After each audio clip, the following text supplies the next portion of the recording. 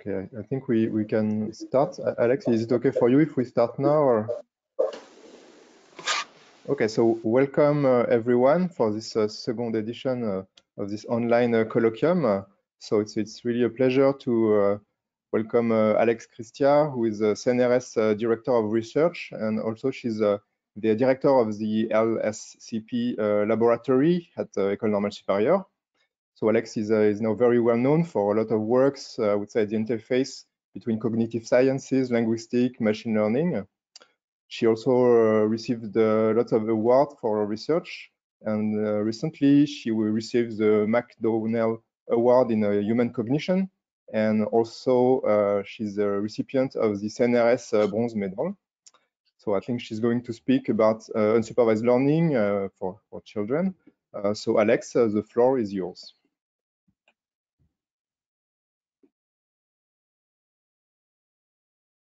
Thank you very much for the kind words. I'm actually very, very happy to be here, and I look forward to all of your questions. Don't hesitate to interrupt me. I prefer to know that people are following me. And since for some of you, this might be perhaps the first time you look into child-directed data, speech data, all of your questions are welcome. During the talk, preferably, but if you want also to contact me by email later, I'd be happy to talk about potential collaborations, because we've barely started scratching the surface of this topic. So let me start with a little bit of the motivation of why it might be interesting to look at babies. As I'm sure you're aware of, there's a lot of talk right now about how artificial intelligence might be catching up with human intelligence and certainly surpassing human intelligence on task after task. One thing that was very salient to us, now old news in 2016, was the announcement by Microsoft that they had developed a system that transcribed from raw speech that had a level of transcription that was basically similar to a human level. And so that was a big shock at the time. More recently, we've seen lots of interest in games. And so these are just a couple of examples of the many domains in which artificial intelligence seems to be catching up or surpassing human intelligence. And so whenever I see things like this, I always think of Turing, who's one of the forefathers of cognitive science and who had lots of interesting thoughts that are relevant even today. So for instance, in one of his papers, he writes, "We may hope that machines will eventually compete with men in all purely intellectual fields, but which are the best ones to start with?" And so he says, he talked about these two options. One of them is a very abstract activity like the playing of chess. And the alternative that he talks about at that point is teach the machine to understand and speak English. And then he goes on to say a little bit more, and he says, well, this process could follow the normal teaching of a child. Notice the use of the word teaching. Things would be pointed out and named, etc. He goes on to say that it's unclear which of the two choices would be appropriate in this particular paper. In some papers, he would say, well, we should start, other people have also said we should start with language, which is the easier one. Chess will be too difficult. Well, it turns out that maybe that's not the right inference to do. When we actually start trying to figure out language, there's a few things that we need to do. One of them is discovering and classifying sounds. So to start with I just realized that you might actually not hear my sound if I play it. Let's see. If I play a sound, can you tell me if you hear it? No one heard that, right? No, we don't hear the sound. No. Let me see. Let's try. The sound will be less good without the headphones, but you might hear me. At least it's just a few slides where I have examples. Okay, let's try that again. So these are two examples, two extracts from recordings I did during my thesis. And so this is an American mom talking to her 5-month-old. And so they're both taken from utterances that are close by. The first one just says, just to make it louder.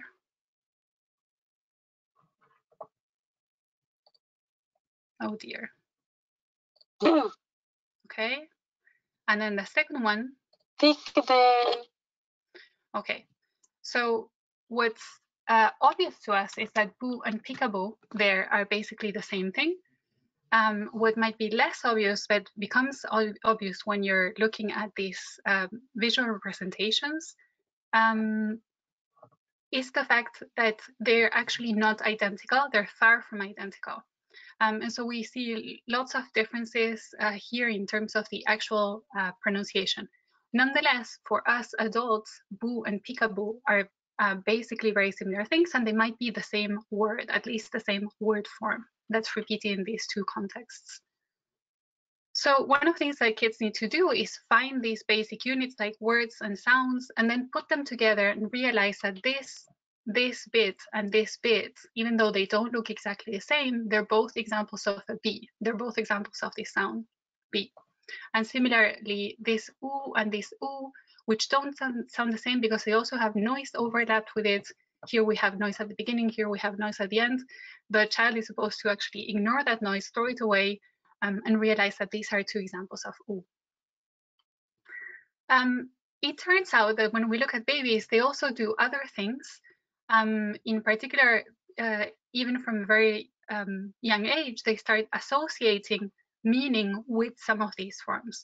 So for instance, perhaps they might find out that peekaboo is something where you go and you cover your face. And that's an action that goes with that word or with that sequence of words, depending on how the child imagines them. Actually, in the rest of this talk, I will not talk about meanings, but it's just to emphasize that the child is actually doing all of these tasks, which are conceptually quite different, finding minimum units, clustering them, and then maybe associating across modalities. And there's a lot of previous evidence on what babies do. We know that even before 6 months of age, they are able to discriminate sounds. What I'm showing you here comes from MetaLab, which is a meta-analysis platform that we created with colleagues at Stanford. And this shows that infants, even before 1 year of age, show a significant ability to discriminate vowel sounds and to pull out words from running speech. Not shown here are results from their ability to tie up word forms with meanings, because in this talk I won't talk about meaning so much. But clearly they do all this even before they're 6 months of age. This is too early to be purely supervised, because most parents you talk to, except if they've read these studies, actually think that babies at 6 months don't understand very much. It's not purely supervised, in part for that, but also in part because parents don't go and check that the child's B category, the sound B category, has the label B. So at least based on that, we know that babies are actually doing this process of the acquisition with some kind of unsupervised mean. What's important to bear in mind also is that although we believe, like perhaps Turing, that we go about the room pointing things to the child and naming this very explicitly, I've been studying acquisition in other cultures where actually talking to the child is relatively rare, and these instances of picking up an object and then pointing at it and naming it are basically non-existent. The child is supposed to pick up their language on their own without so much as assistance from others around them. And language acquisition happens there anyway. What's interesting when we start looking at across cultures also is that not only do babies succeed in acquiring language with unsupervised means, but also they do it with a lot less data than what we are actually feeding machines today, most of the time in a supervised manner. And so the numbers I'm showing you here are just a part of a bigger data review that I did looking at published analysis. And they show an estimate of the number of hours that humans have accumulated up to 10 years of age, converted into number of words. And this, I hope, shows you the amazing diversity in human experiences. So we see kids from Chimane backgrounds where child speech is very uncommon, might only get about 10 hours of 10 million words experience, whereas kids who are growing up in an American household that's where parents are highly educated might get a lot more than that. Nonetheless, these two are a lot smaller than what we actually have to feed machines today. And so the question that a baby robot might ask, you know, a baby AI is, I have access to entire English Wikipedia, I have access to so many resources. What can babies, human babies have? What can they possibly have that I don't? And so this is something that I've been asked in the past. Can you tell me whether there's something that's in the input that babies have that facilitates their acquisition? So that's the question that we're going to ask today. We're going to start asking questions. How is the input that we provide machines that need so much input, and that actually most often need it in a supervised manner, is that input different, qualitatively different from the input that kids get? And so the answer is obviously yes. You can see here the comparison between a Wikipedia extract and an extract from a well-known database of child-centered input. In the childless extract, you see that phrases are much shorter, there are many more of them, there's more lexical repetition, and so on and so forth. And so this comparison is so obvious that it's actually pointless to look at it. But we can ask a slightly more interesting and subtle question. When you compare child-directed speech and adult-directed speech, so that is speech that's addressed to an adult by an adult, do we see these big differences? You can imagine that in both of these cases, you will see some informal speech, and you will see communication pressure from just talking in an everyday setting that will impose and will generate some similarities across these two registers. And so perhaps this is a better question to ask. When adults talk to children, do they do things that will facilitate acquisition?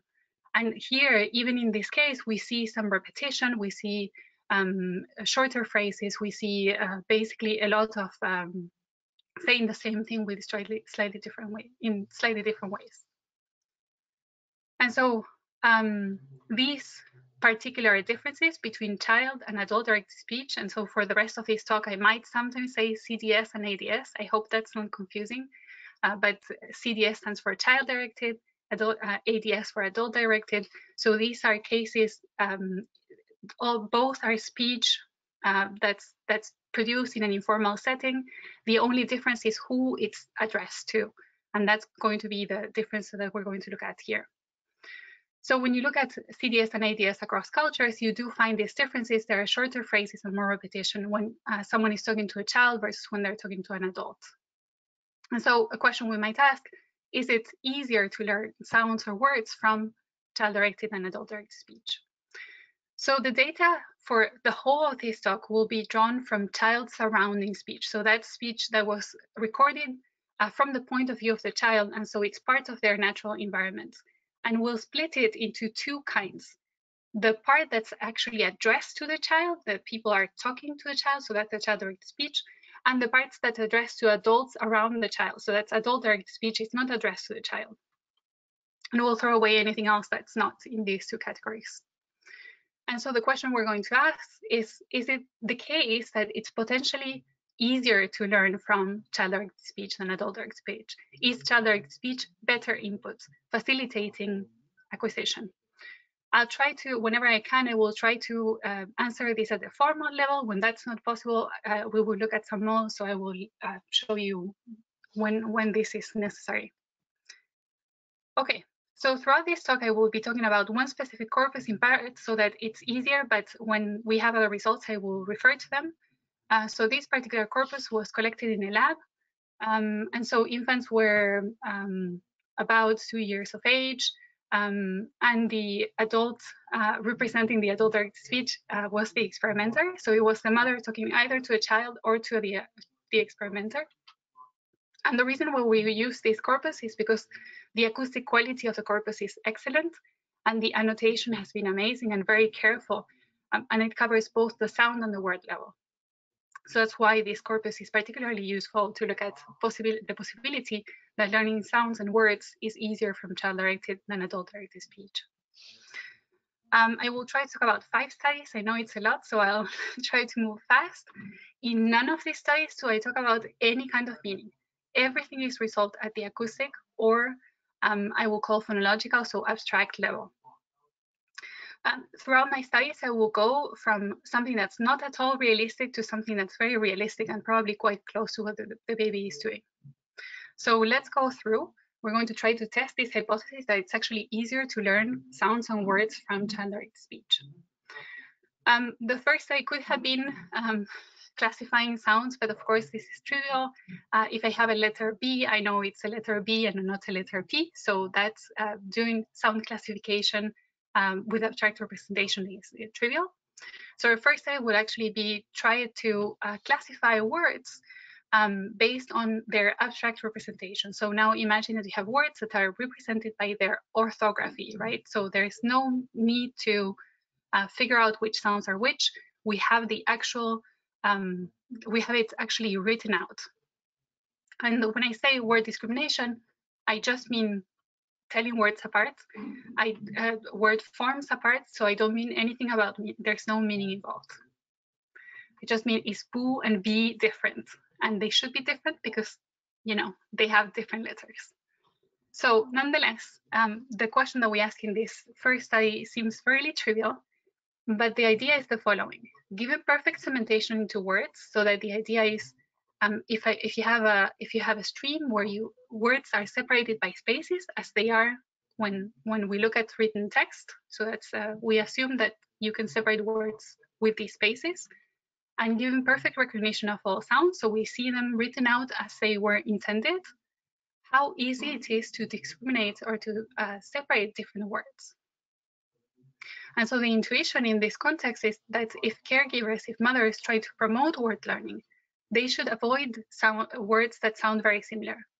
Even though for us, telling the letter E and U apart is trivial, you can imagine that for babies it might be difficult. So if most of the word is similar and one letter is different, then that's more difficult to discriminate than if every letter is different. So as a reminder, we're not looking at the acoustics here, we're just looking at the representation, so it's the intended form, and the way we measure how similar or how distinct words are is via their normalized edit distance. So basically, how many of these letters should I change to turn one word into the other? What we find in this case is that indeed it's the case that words that are in child-directed speech, the word forms that are used in child-directed speech tend to be more different from each other than words that occur in adult-directed speech. So each one of the points you see here is one adult, one mother in the experiment. There's 22 of them. And so, for instance, for this mother, we find that on average, her child-directed speech words were a lot more distinct than her adult-directed speech words. So that's what this difference indicates. Now, when we did this study, we thought, okay, well, that's a point for child-directed speech. It seems that words should be easier to learn because they're more distinct. They have more letters on average that are different between them. But we also realized, looking at the corpus, that this is Japanese, and as in English, we have lots of words that are onomatopoeia. So these are words that represent kind of sounds or experiences, and so they sound a little bit funny. So we noted things like there was a little choo-choo train, and so mothers would go choo choo choo choo choo choo choo choo. Okay, so that's a word, right? And it's really distinct from anything else you might say, right? And so we thought, well, what happens if we remove all of these onomatopoeia? When you remove it, the advantage for child-directed speech actually goes away. And that's in part, it could be specific to Japanese, given that the advantage could be specific to Japanese because it has lots of these onomatopoeia. Nonetheless, we'll count this as a win for child-directed speech. It is the case if we had perfect access to words, then it would be easier to learn the vocabulary because the words are more distinct between each other, from each other. So in the second experiment, we are actually going to look at sounds, and now we're going to look at a concrete representation. That means we don't have access to the letters. We just have access to their acoustic, their physical representation. So in this case, Remember, these are the boo and peekaboo we saw at the beginning. The task that the learner is supposed to be doing here is realizing that the sound, this representation behind here is different from these two. So the P is different from B, but they don't have the letters, right? They just have the sound. And I call it classifying because I assumed that they are just in this clustering stage. They need to cluster things together and actually end up with clusters that are different for P and for B. So in this case, we're going to assume perfect segmentation into sounds. Again, we take the sentence and we put the boundaries between the sounds exactly where they should be. So in the case of this corpus, it was done by a phonetician. And we ask ourselves, given this perfect segmentation into sounds, how easy is it to discriminate between different sounds, or put otherwise, to cluster them together in the right clusters?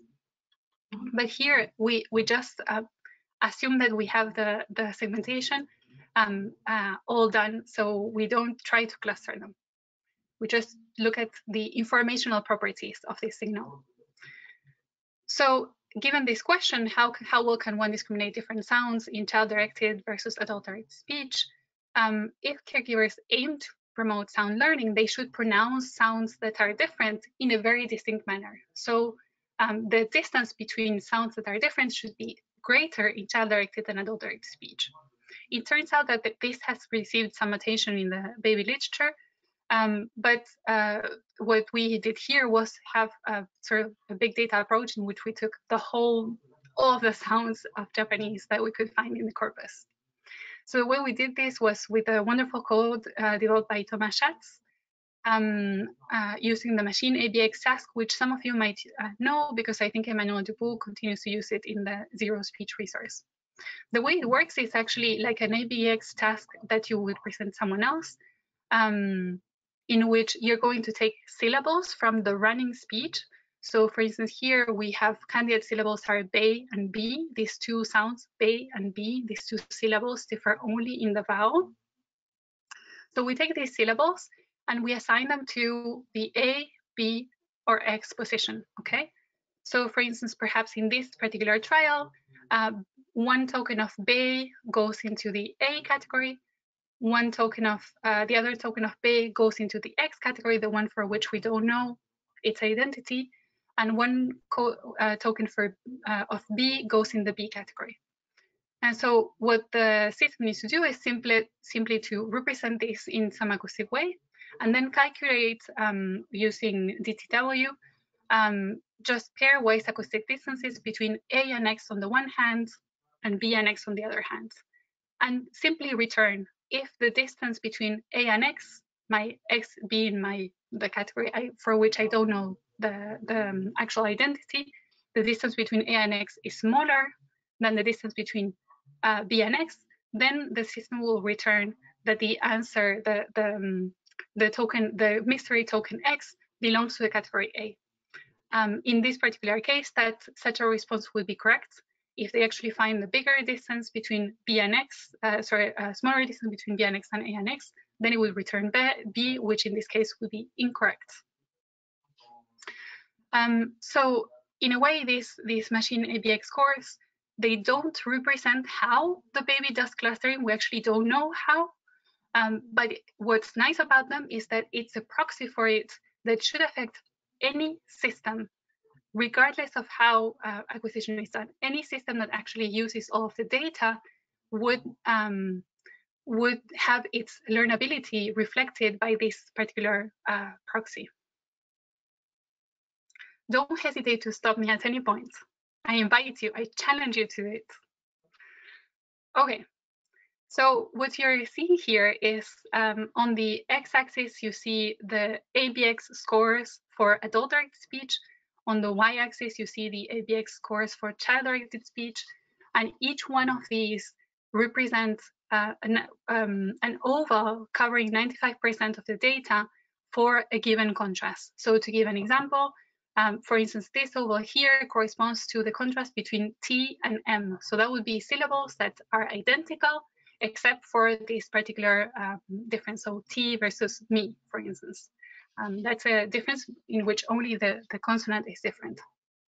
Now, if parents were actually promoting learnability, were making sound classification easier, then we should see most of the mass here above the diagonal, because the diagonal actually shows us that the discriminability scores for adult-directed and child-directed speech are basically the same. When we test this statistically, we actually find that the opposite is true. This is particularly obvious the further you go up this discriminability continuum. These sounds are clearly less discriminable in child-directed speech than adult-directed speech. And so this was really surprising for us at the time, and it was the first exhaustive test of this hypothesis, but clearly suggests that parents are not trying to hyper-articulate to make these sounds more distinct when they're talking to their children. So this one, unfortunately, comes as a no. It's not the case that child-directed speech actually helps classification of sounds.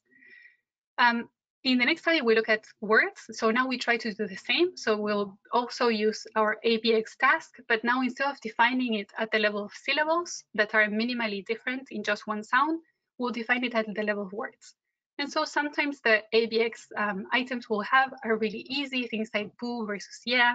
That sounds pretty distinct, but sometimes they might be closer to each other and therefore more difficult to tell apart. Okay, so in this next study, we still assume perfect segmentation into words. So we still have this acoustic representation that has been cut at the right places to cut the words out from the spoken stream. But we no longer assume perfect recognition of all sounds. And so we ask, how well can you discriminate between different words? And so the intuition is the same. If caregivers aim to promote word learning, they should pronounce words distinctly. Okay, and so basically this is exactly the same as before. We're not implementing learning with a specific model. We're actually measuring a proxy of discriminability that should affect learning regardless of which particular theory one has as to how babies learn words. And I'd be happy to come back to this, but I think for this audience, it might be a little bit too specific. But you can just believe me when I say that I'm not just telling you something that's more abstract. It really it should be the case that it affects learning regardless, or it reflects learning regardless of the algorithm one uses for learning. Okay, so we are setting up our ABX task the same as before, except that instead of using syllables, we're actually using whole words, but it works exactly the same. We derive acoustic representations, we measure the distance between pairs of items, and then depending on the distance between the A and X pair versus B and X pair, we can return an A or B classification, which could be right or could be wrong. Okay, as before, we split up the results depending on whether we include onomatopoeia like chu-chu-chu-chu-chu or not. When we include onomatopoeia, we actually surprisingly find that caregivers are less clear. So their words are less distinct from each other when they're talking child-directed speech, when they're talking to their child, versus when they're talking to an adult. And this is significant. When we take out the onomatopoeia, unfortunately, it's still the same. Some of you might not find it surprising. You might find that it fits well with the results we found at the sound level. But given the first experiment I mentioned, where we found that words, at least given their surface representation, were more distinct with each other, we had one effect going in one direction, one effect going in the other direction. And these results show us that when you put the two effects together, you still find actually a benefit for using adult-directed rather than child-directed speech. Okay, so far we've found 1 point for child-directed speech and 2 points against. We now turn at trying to discover abstract, using an abstract representation to discover words. So in this case, you might think this is super easy because now I give you the written form, and all I do is remove the word boundaries. And your task is to find that boo is repeated in boo and in peekaboo, okay? So basically, the goal here is discovering these word-like units. So for the time being, I'm going to assume that in this particular representation, all the sounds are recognized perfectly, even though I know that that's not quite right, because we saw that sounds are harder to pick up on generated speech. But for now, we'll assume that they're represented perfectly. And so the question we ask is, how easily can we find words in running speech that's represented in these text-like units as if it was orthographic, except that we just remove the word boundaries? The intuition is as before, if caregivers aim to promote word learning, then they should make words easily discoverable, and more easily discoverable when they're talking to their child versus when they're talking to an adult. And this one we thought should come out because, as we saw at the very beginning, one of the things we see are these sort of phrases that get repeated when people talk to children. And so it should be, this repetition maybe should help. One problem we have here is that before we could look at these proxies, and the nice thing about these proxies is that they're theory general. It doesn't matter how you think that acquisition works.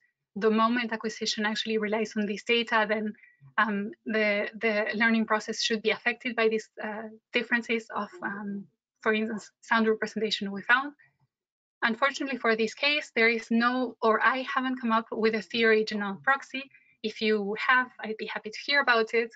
And so what we did here is actually implement learning models. So this is one case in we have specific learning models, and our conclusion actually is limited by that, because someone might come up with a model next year which does something differently. And so our conclusions would be curfewed by this. Fortunately for us, there has been a lot of people looking at this, looking at basically unsupervised word segmentation. And the basic process of this is you start with a representation that might be orthographic and might be written the way that we write. And then you first phonologize it. So you turn it into something that looks like text, but where each character actually represents a phoneme, a sound, an independent sound. Then we remove the word boundaries, and that's the input to the learning process. And so what the unsupervised learning model has to do is cut this up into word-like units. And so this can be done in many different ways, but regardless of which way it's done, you end up with a stream that has the same number of elements as the input stream, except that now it has hypothesized word boundaries. For instance, here, spaces where the system thinks that there should be a break. By comparing across the output of the model and the original representation that has spaces where word boundaries actually were, we can calculate precision and recall. And then I'm always going to show you F-scores. I'm not hiding anything by doing that, because it's very confusing for many people, but in this particular task, precision and recall are actually correlated. So there's no trade-off between them in this particular task. I can talk more about that if people are interested. Okay, so that's the general strategy, the general way that the task is set up. In this particular paper, we looked at a wide range of algorithms that had been proposed and for which we could re-implement the code. We had two super dumb strategies, really stupid, but you know, maybe babies at the beginning are not doing something really intelligent. And so the simplest strategy is to consider every utterance to be a word, so you don't put any boundaries in the middle, or to consider every syllable as a word. We also had some that we call sublexical. So these are bottom-up strategies where you try to find places in the sequence where you can cut up, for instance, because you find that the transitional probabilities are very low, so that's likely a boundary. And we had smarter or top-down strategies that we call lexical, where the objective is actually to find minimal recombinable units. For instance, we have a few of these, including a representation of adaptive grammar, where utterances are defined as sequences of words. Words are defined as sequences of phones, of sounds. And the goal of the adaptive grammar is to actually find the lexicon that best explains the input. What I'm showing you here are the results for the y-axis shows the token F-score. And on the x-axis, you see a division in terms of the types of algorithms that we looked at, separating the baseline. So these are the stupid ones, sub-lexical, the ones that are sort of bottom-up, trying to find places where you can cut, and lexical, where you're trying to actually find units top-down. So we see things like lexical tends to do better than the other two. But most importantly, to our purpose, what we tend to find is that they are very similar, but if anything, in several of these cases, we do see a benefit for child-directed speech. So 2 cases that are unclear, 1 case where we see an adult-directed speech advantage, and 4 cases where we see child-directed speech advantage. So this is, of course, limited because now you could come up with more algorithms, and so we also don't know which ones babies use. But if they use at least some of these, they could have an advantage by learning words in an unsupervised form from child-directed as opposed to adult-directed speech. By the way, this is one of the studies that we were able to replicate in other work, so I'd be happy to tell you about them if you're interested, including in French. So for now, we'll count this as a win. So it turns out that you can learn, discover in an unsupervised way words from a concrete representation, from an abstract representation better from child-directed than adult-directed speech. And so we now turn to the final experiment, in which instead of discovering words from this orthography-like representation, we'll try to discover words from the actual acoustic signal. And so, for instance, this is the same thing, the boo, peekaboo, and yeah we saw before, and the goal is to find boo in peekaboo. So this is the experiment that's closest to what babies actually do, because we don't assume anything except that you can pick up on what's speech and what's noise and throw away the noise. And so the question here is, how easily can you find words in running speech? And the intuition is, if caregivers try to make word learning easier, then they should make words more discoverable. Here we have the same problem as before. We cannot measure a proxy that we apply to any kind of learning paradigm. We have to actually implement a model. And we're less lucky because we only found one algorithm that we can actually reproduce in the lab. And so this one is called MODIS, motive discovery. The way it works is represented in, I'll show you, I'll step you through. The input to the system is actually the acoustic representation of the sound, or basically in MFCCs. And what the system does is actually it starts with a buffer that's clean. It doesn't have anything in the buffer, and it has it will start storing items in a long-term memory. So let's imagine that it has a system, a bit of speech, a bit of signal that comes into this buffer. And so in this buffer, if it finds bits that are similar to each other within the buffer, or bits that are similar to other things in the buffer, then it might try a bigger version of the same to create a bigger motif that includes the bits that seem to be repeated. And then if that's too short, then it gets discarded. And if it's not too short, then it will be added to the dictionary. Sorry about that. Okay.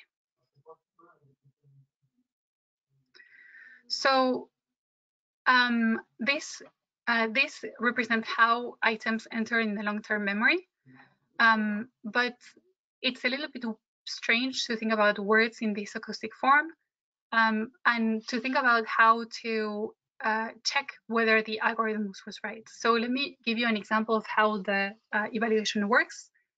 In this particular case, we're just going to evaluate the segmentation. Imagine that this signal actually comes from a center where someone was saying, anyway, elephants are nowhere elephants. That's a little bit funny. Where we have these two sections, elephants and elephants, which are very similar, but not quite the same. And they are aligned to these bits of the signal. If the system actually finds these two tokens and classify them as being in one same and the same cluster, cluster 24, we will count the first one as being correct. The reason being that this segmentation corresponds to actual segmentation into words. We would count the second one as being incorrect because it missed a boundary that's there in the original transcription. And we count elephants as correct, even though it was put in the same cluster as elephants, which should not have been in the same cluster. So we're kind of being nice, allowing clusters to be internally hybrid. We're just going to look at segmentation and seeing whether it gets the boundaries between words right. As before, we're going to calculate token F-score as a measure of precision and recall combined. Okay, so these are the results. Just so that you keep them in mind, these are results from one of the lexical algorithms that we saw before. And so when you run this, these are results on the orthographic representation, which, as we saw before, can have quite good token F scores. So we see here about 50%. And these are the results for the segmentation of this motif discovery system. And some of you may be thinking, well, but I don't get it. Did she forget to do the animation? I didn't forget to do the animation. They really look like that. That's what the graph looks like, because the performance is so bad that you basically cannot see the bars. So this was a bit disappointing. We don't find an advantage for child speech here. If anything, we see a small disadvantage, but in any case, performance is so terrible that we didn't know. It's unclear what one can conclude. And so we run one more condition. We call it the motif discovery sound condition. What we did here is we kept the timing of the items, but instead of using MFCC, so an acoustic representation, we actually used letters, and we had one letter per each frame that the phoneme actually lasted. So this is the way of keeping the segmentation information, but correcting for any kind of mispronunciation or pronunciation that's kind of messy. So when we do this, we do see a small child-directed speech advantage with an overall still pretty terrible kind of performance. Nonetheless, we can say that the result of study 5 is that child-directed speech is not easier to segment when we look at concrete representation, when we look at an actual acoustic representation. And the only point where it became a little bit better is when we cheated and we gave the system directly the access to the letters instead of giving them the acoustic representation. So one might ask oneself, why is it that child-directed speech pronunciation is messy and everything here is in parentheses? Because I don't care about this. This is a question about why do parents do this, and parents will be parents. I don't know, maybe they're trying to do something else. They're trying to engage the child, they're trying to connect with the child, and they're not trying to teach language. So I don't particularly work on this question. I don't know why child-directed speech pronunciation is messy.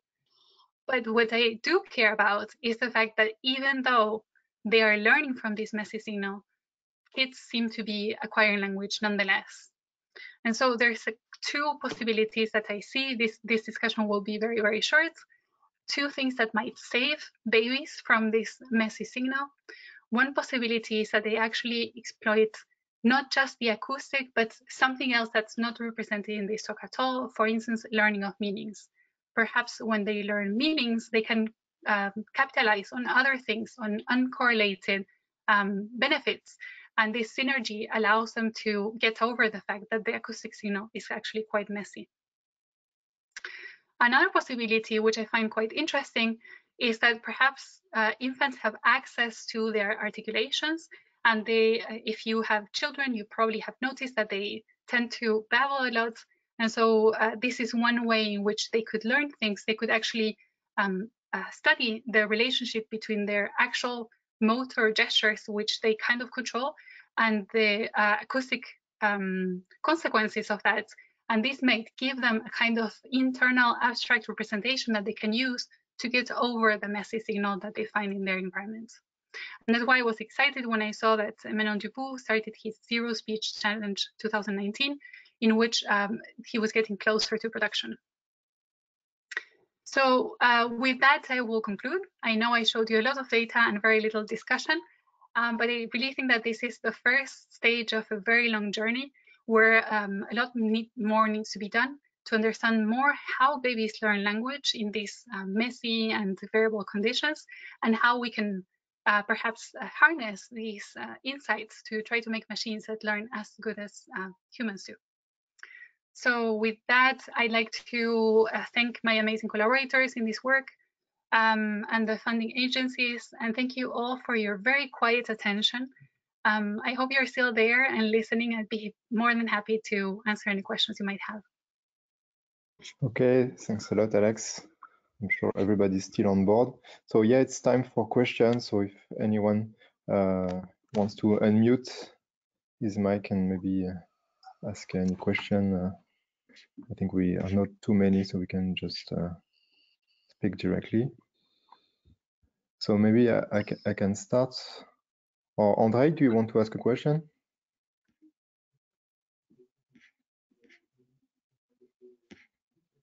No. Okay, so maybe I can just ask a question.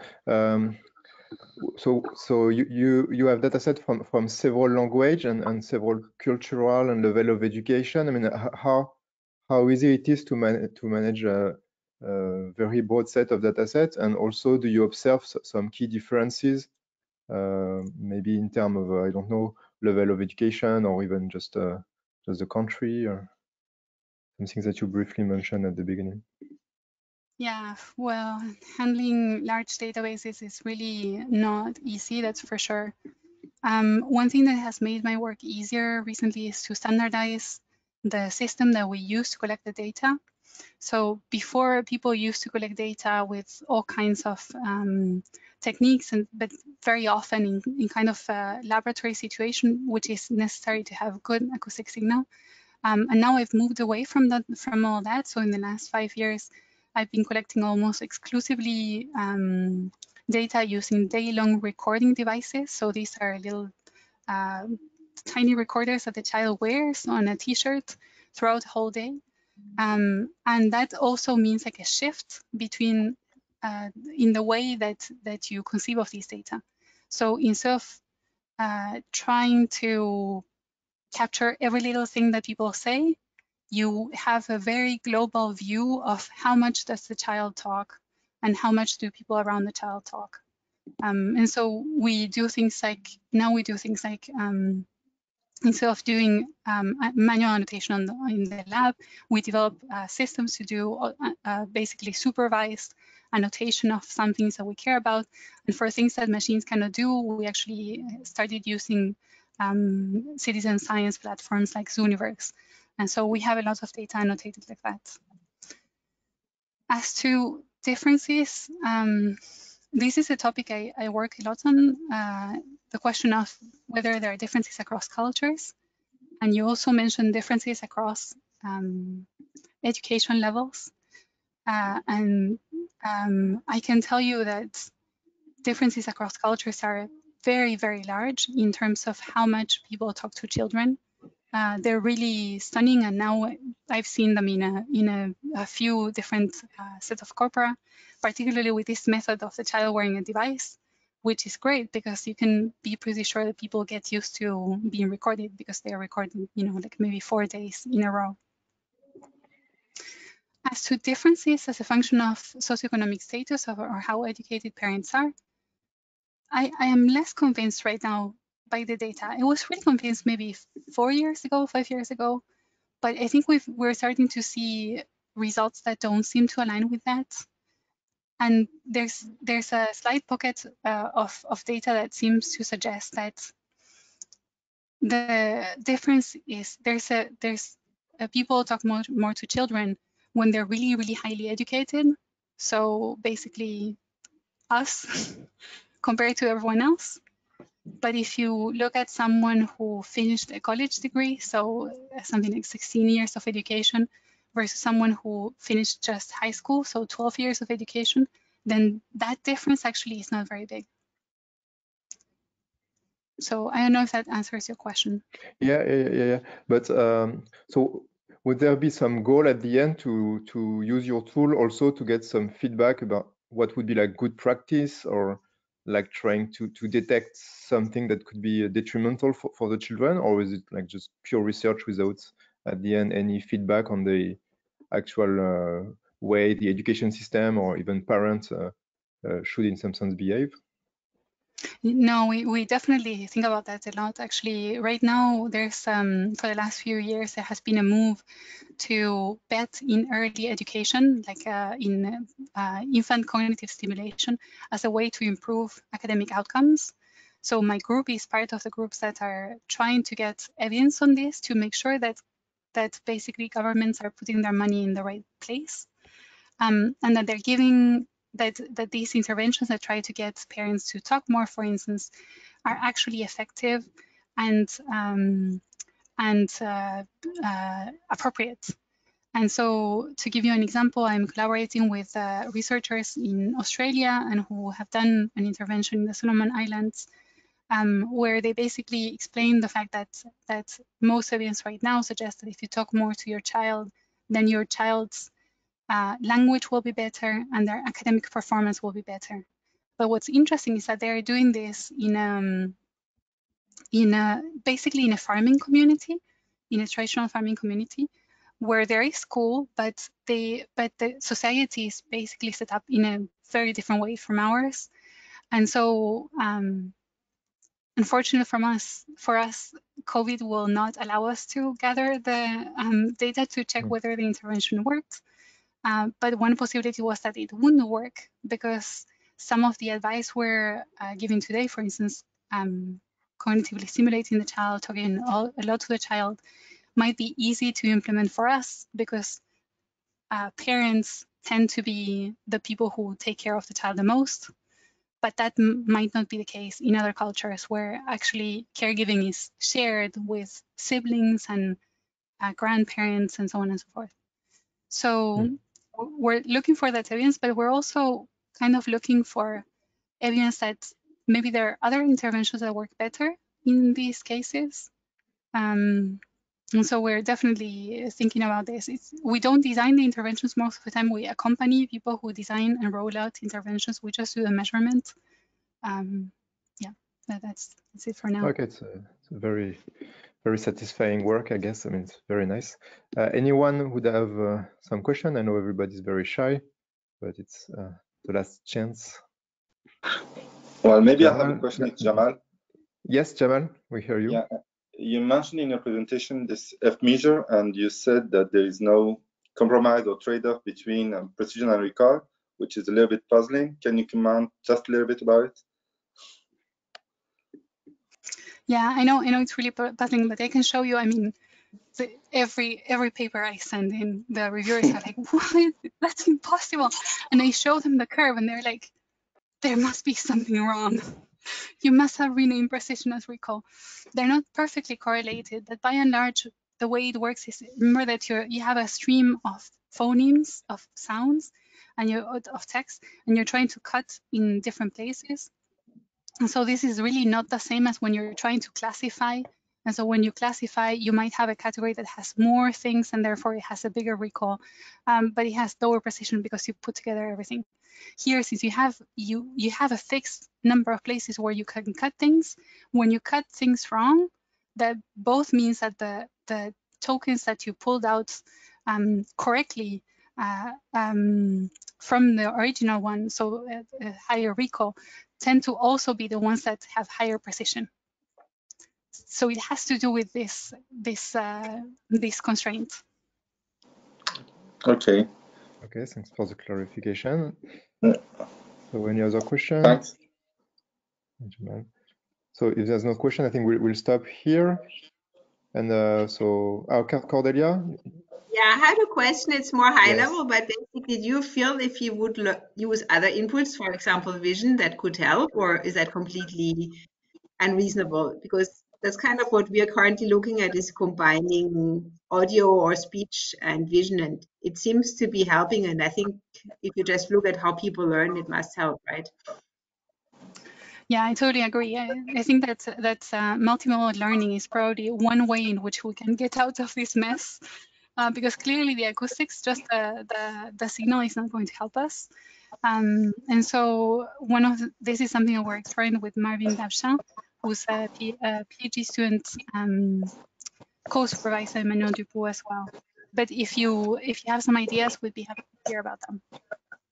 Yeah, it would be very good to discuss further, because I think it's super interesting, and I think babies, they also develop the visual system at the same time as the audio system. So I think there must be some correlation, right? I mean, I don't know exactly what, but it's pretty clear that they're not turning off the vision and using the audio by itself.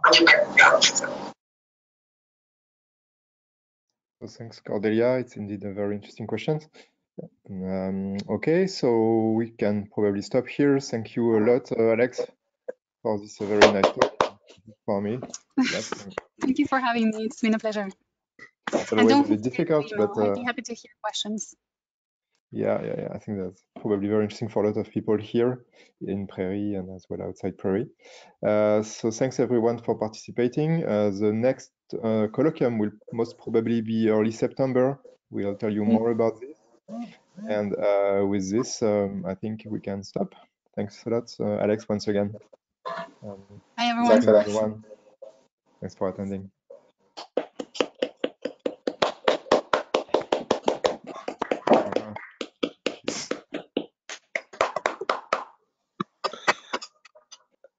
Bye, Alex. Thanks so much. Bye,